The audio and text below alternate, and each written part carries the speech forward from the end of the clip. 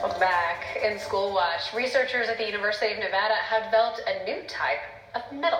And they hope that this flexible material will help make bridges a little bit more resistant to earthquakes. These are 1.27-inch diameter bars, and the bars that we use in the actual bridge are of this size, but longer. Civil engineering professor and researcher Saeed Saidi helped pioneer smart metal technology, which is being used in a new exit bridge ramp being built in downtown Seattle. It's being made up of nickel titanium bars and flexible concrete composite, which keeps the bridge stable and usable after a large quake, increasing access to emergency services. The materials also increase the lifespan of a bridge, which saves money in the long run.